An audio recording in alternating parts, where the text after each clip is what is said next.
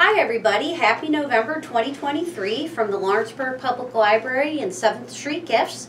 A big thanks to the Lawrenceburg Public Library and the Friends of for sponsoring the Year of Tea, and to you for expressing interest, registering for the program, and coming in and picking up your tea kits. I'm Carisa Bunten with 7th Street Gifts, a little tiny family brick and mortar apothecary shop in downtown Newport. We're open Thursday, Friday, Saturday, Sunday, noon to 5. I'm in there, so if you want to come up to the city and catch up and enjoy the area, there's the aquarium, the levee, of course, our shop, all sorts of things. Head on up and do your holiday shopping with us this year. For the month of November, this is like the quintessential fall tea. We chose Turmeric Chai Tea. And it not only is the same color as the outside right now, all of the leaves and the changing color with that really warming fall gold and rich hues. It's a really spice-rich blend, and it has a robust and woodsy flavor. So it really tastes a lot like the season. Sort of like our smoked tea did previously when we thought it was kind of getting to be campfire weather. It's a blend, so there's a lot of things in it other than just our plain black tea. And remember how we said the year of tea. Every single time I'm going to talk about Camellia sinensis, which is the shrub-like plant or bush that gives us all forms of true tea. So our black tea comes from Camellia sinensis, and there's that in there with all sorts of other things, but it's cut and sifted. And we know from our previous lessons that it's been treated very much so by man. So it was smoked and oftentimes skillet prepared and fried, cut and sifted, and then blended again. So black tea is strong in caffeine, strong in flavor, so that's where your robust and woody flavor comes from. Very similar to coffee as far as like strength and its stimulant capacity.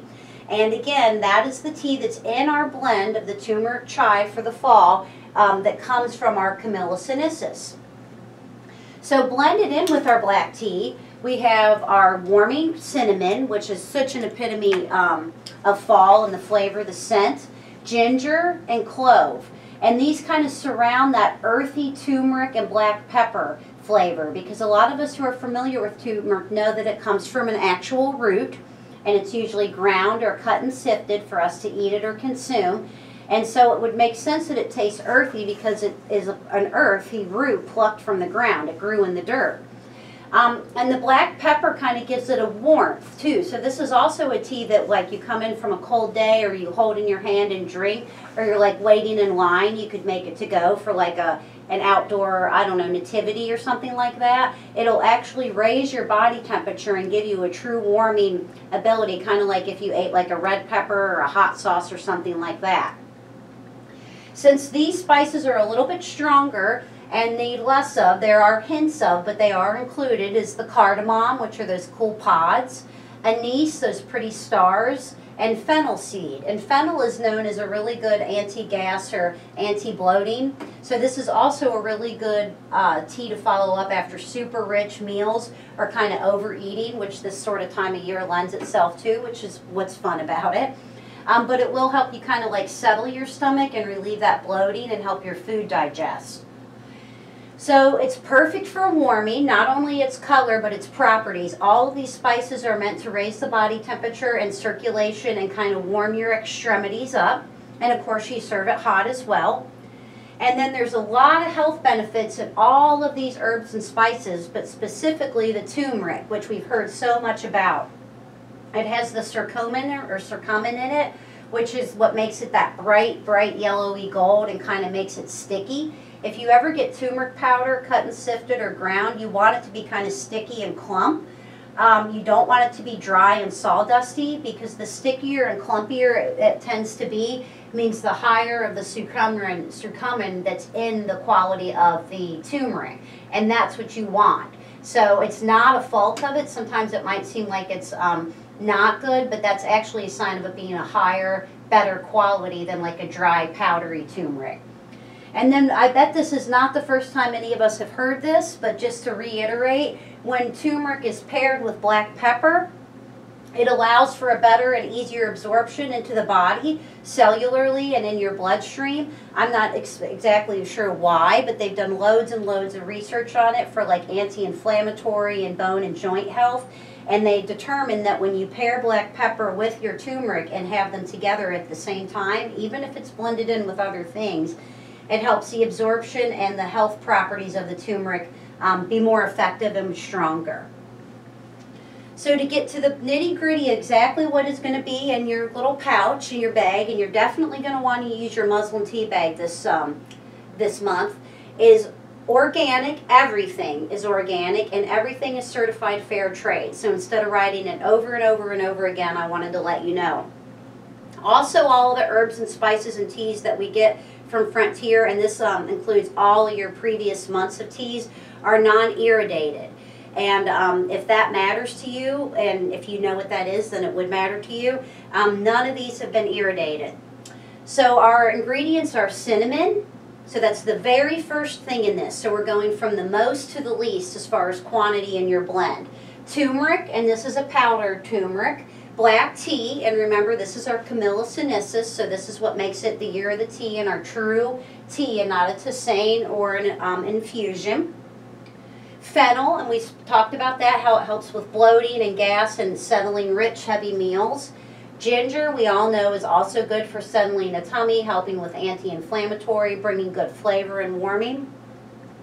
Anise, and this is where we get our black licorice flavor, but don't let that dissuade you because a little bit blended in with these other spices and teas kind of take on a new flavor for it.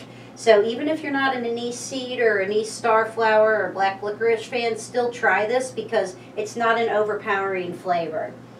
Cardamom, cloves, and then finally black pepper. And this is a fine powdery blend because there are so many ingredients in it. They've cut and sifted and powdered everything and really mixed it and blended it really, really well. So it's more like a grainy, fine powdery texture, or more like a coffee ground. So you would definitely want to use your muslin tea bag that's included in your kit, or a tea ball or tea strainer that you already have at home.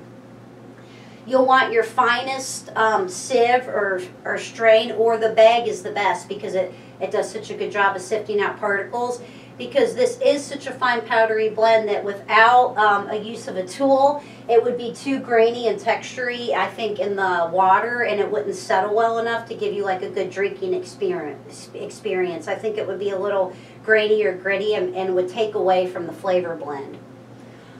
This is an incredibly potent and strong blend, which you can tell just from the list of ingredients. These are all really strong, bold flavors. And so you only need 1 teaspoon. And I know other things we've talked about whole tablespoons before, mainly too because they're loose or fluffier leaves. This is a really dense and compact and concentrated flavor and powder. So you only need 1 teaspoon to 8 ounces and of near boiling water. You don't need to bring this to a full rolling boil. Now if you do, it's okay, but for the optimum flavor and the optimum benefit from the black pepper and turmeric combined for your body to be able to absorb it, you need almost a rolling boil temperature, but not quite a rolling boil.